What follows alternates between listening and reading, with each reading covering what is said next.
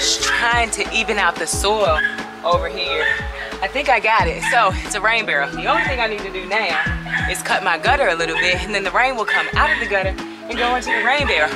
It's covered, it's black. I should be saving a good amount of rain. It's 100 gallons of rain. How awesome is that, right? It's from Vevor. Thank you, Vevor, for sponsoring this video. Also, welcome to Yellow Door Urban Homestead. I am Asia, and I'm an urban gardener growing in a small space in my backyard.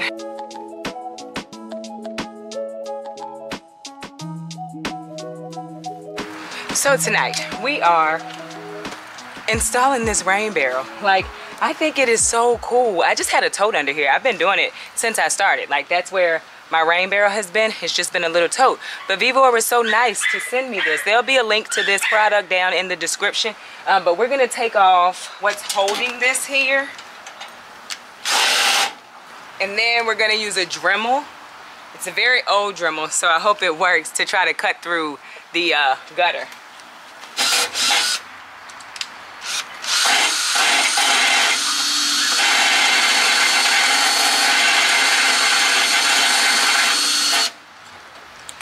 So that is not working.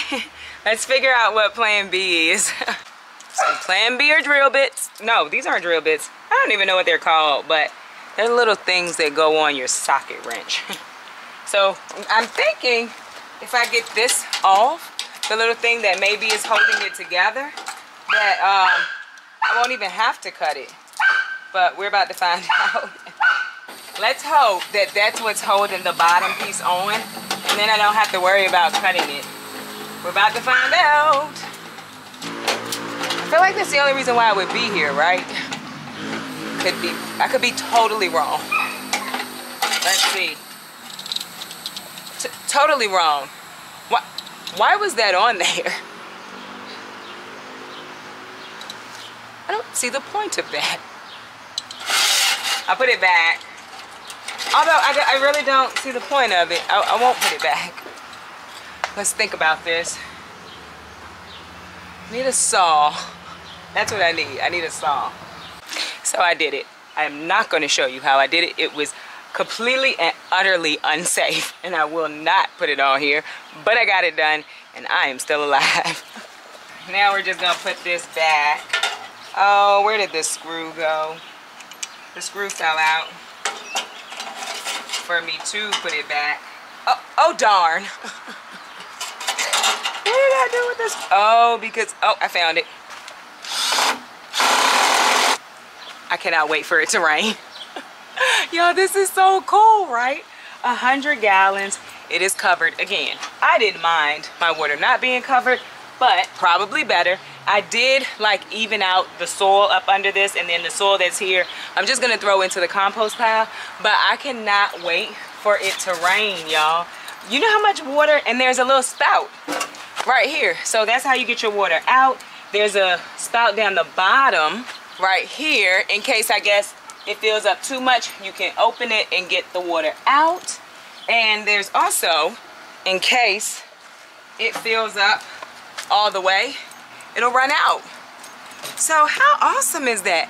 I really cannot wait for it to rain. I'm gonna keep y'all updated on this. So it's just like a really tough plastic. It's really easy to put together too. Like, I mean, it was super easy to put together. Well, y'all saw it earlier.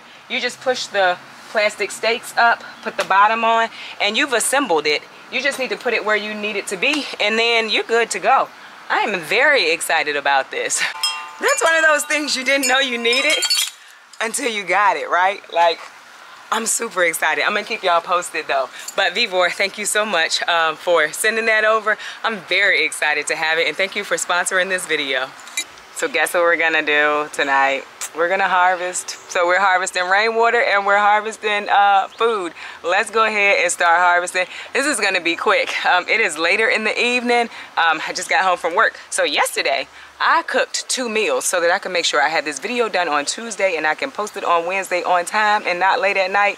If y'all been around for a minute, y'all notice like I've been posting videos at 1 and 2 o'clock in the morning. I cannot do that. So we have a bunch of blushing tomatoes down here. These are Thornbird terracotta, but I'm not gonna pull them because we don't have rain in the forecast. I am hopeful to let them ripen on the vine, but that's the Thornbird terracotta. We have one in the house. It's actually a very pretty, very pretty tomato. But let me show you this other tomato that I have, and I think it's a great white. It is beautiful, and it has ripened pretty much on the vine. I am taking it. Look at that guy, y'all. I'm taking it. I think it is so pretty. Pretty sure it's a great white, and that's going in the house with me. Look at that guy compared to my hand. It is huge. It's got a little bit of green on it, but we're gonna go ahead and take it. It's got a little hole, but you can cut around that. We eating that, y'all. Look, I love it so much. So if you saw my Instagram, you saw we have pimento peppers. They are so pretty. We are harvesting those, y'all.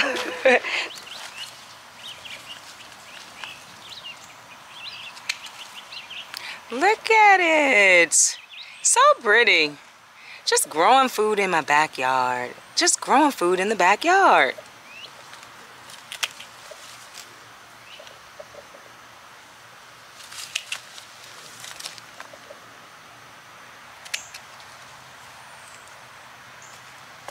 Okay, what else do we have? We have shishito peppers. The peppers are doing amazing, if I'm honest. Very excited about it. Even the peppers we transplanted, they're looking really good. So compared to when they were in the bed, these are the peppers that, I'm gonna go ahead and take that shishito, give this plant the ability to just kind of, you know, live. But they're looking really good. I was definitely expecting to see more transplant shock than I'm seeing. So very nice. Very happy with the way that they are turning out. So y'all know I love my shishito peppers. There's a bunch on here. I actually have some in the house already. So we'll be eating these soon. But I'm gonna go ahead and take these shishito peppers, the ones that are big enough. There's another plant that has them much more than this one. This one is still kind of small. They're kind of small. Although this one is turning red. There's a few that's turning red, honestly, and they're still kind of small. But I'm going to take them in the house anyway. And this is a Jimmy Nardello that we transplanted out of the bed. They are ripening. They were already on the plant, but they're ripening, and the plant is looking much greener than it was in the bed. This is the other shishito pepper. And we got a lot of nice sized peppers on here. See that? Very nice sized peppers. So we're gonna go ahead and grab the good sized ones.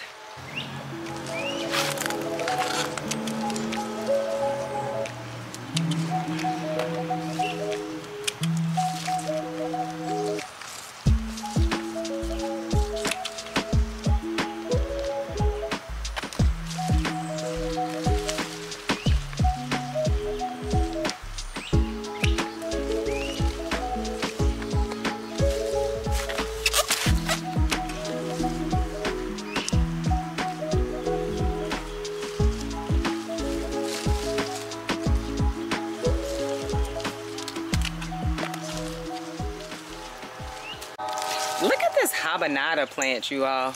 This is a very prolific plant. If you've never tried to grow them, it's very prolific, and I'm growing it in a 7-gallon bag. They turn orange, but I tasted them at this stage and they were delicious. That's one of them.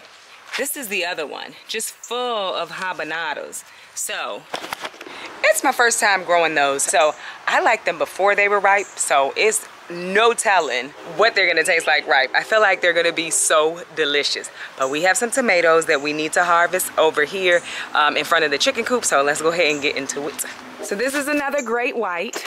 Very prolific in my garden this year. Very prolific.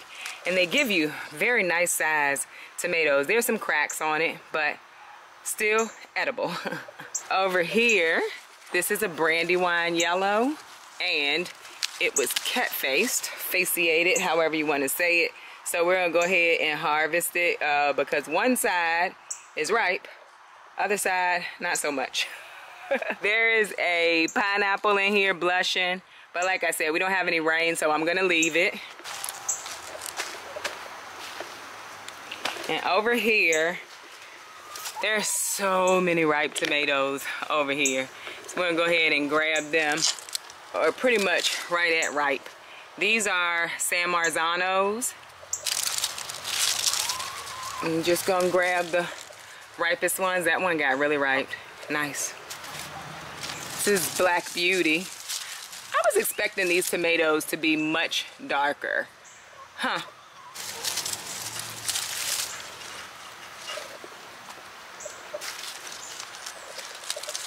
This is another Black Beauty in here.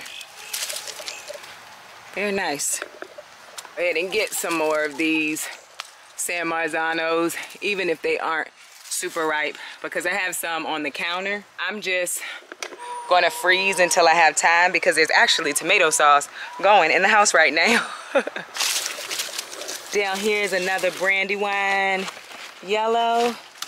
I mean, it's just a beautiful tomato, y'all. Brandywine yellow.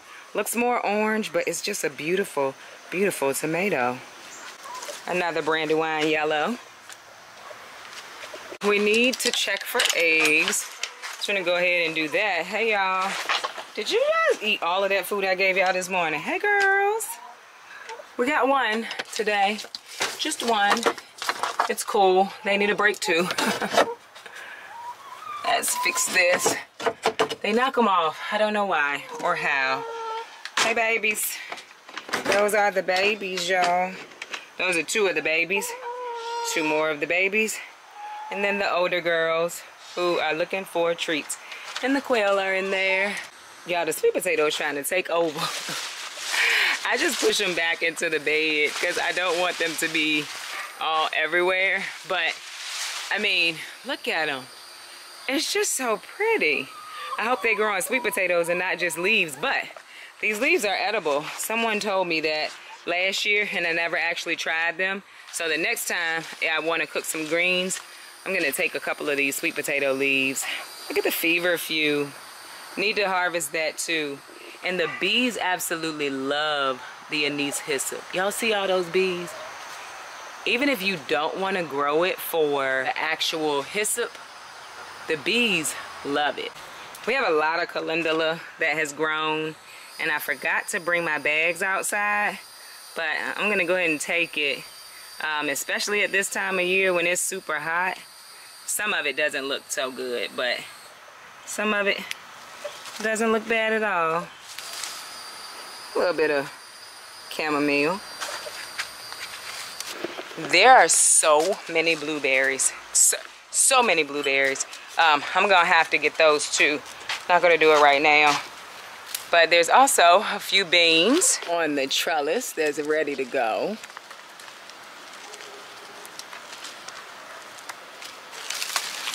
That one was ready to go a while ago.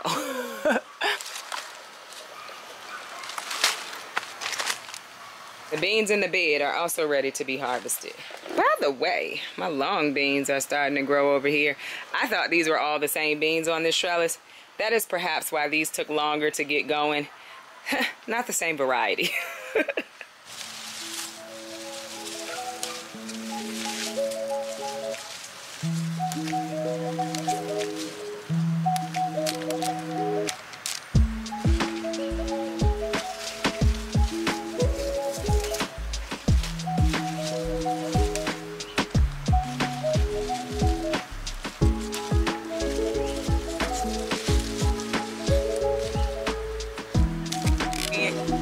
Look, nice size too. I love it.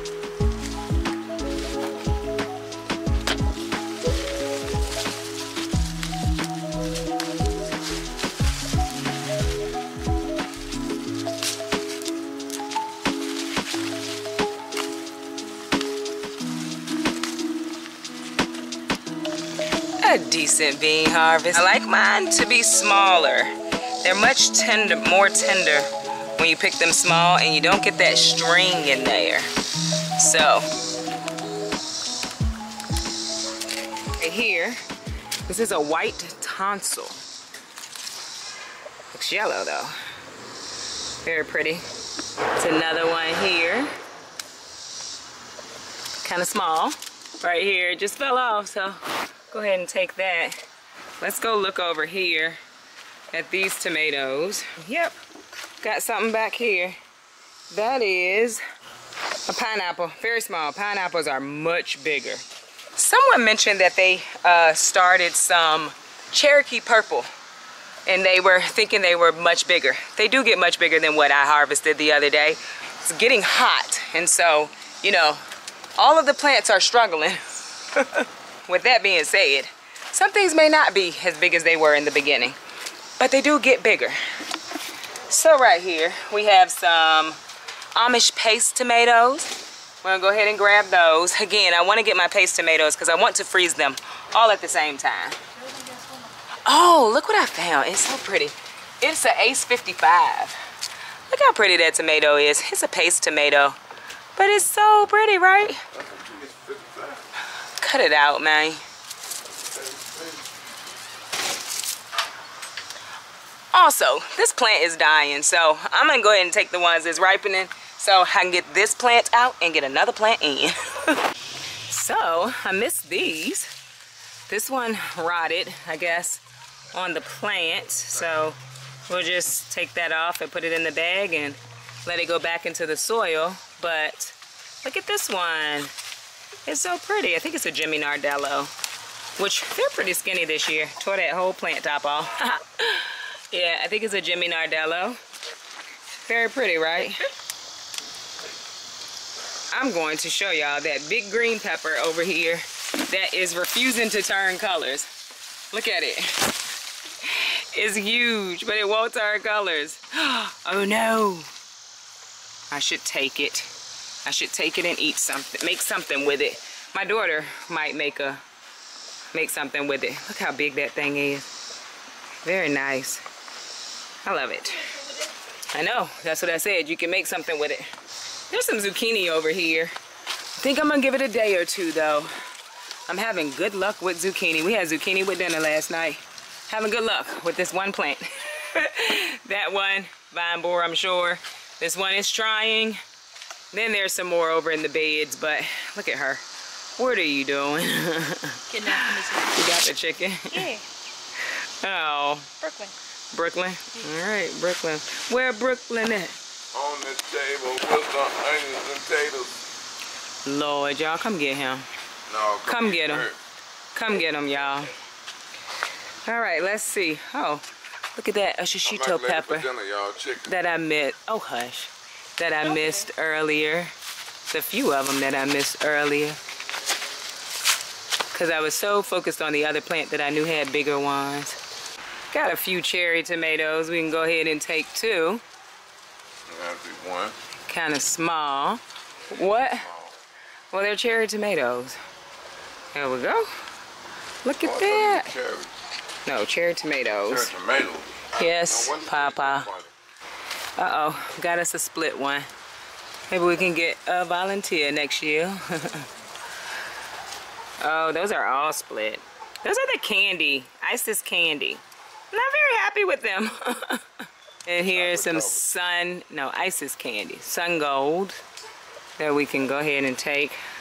I know I'm rolling now, y'all, but we'll leave those. Trying to beat the sun. Also out here with my family. Let's see about these blueberries real quick. Look, there's still so many in here. I told someone at work I would bring them some. I'm about to eat this whole handful, unwashed. Oh, so sweet. That's what it is. I was harvesting them early, but yeah, I should have left them a little bit longer because they're so sweet now. Like, very, very sweet. Not the biggest, but very, very sweet.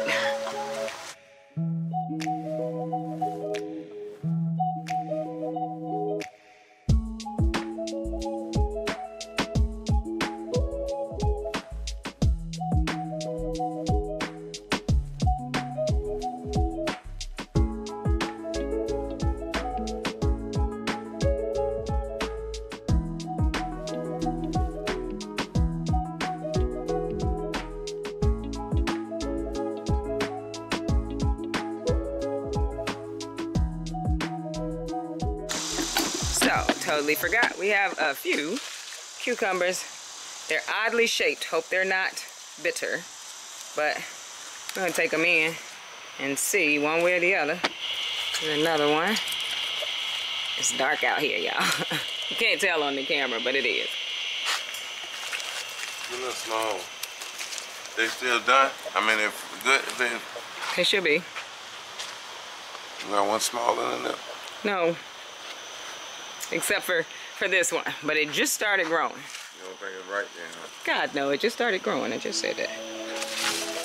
The harvest for tonight. It looks delicious. I can't wait. Well, I hope you enjoyed this video. If you did, don't forget to like. And if you Come get him and her. Share, subscribe. Don't forget to visit me over on Instagram where I post about the things going on in the garden almost every day. Bye, y'all.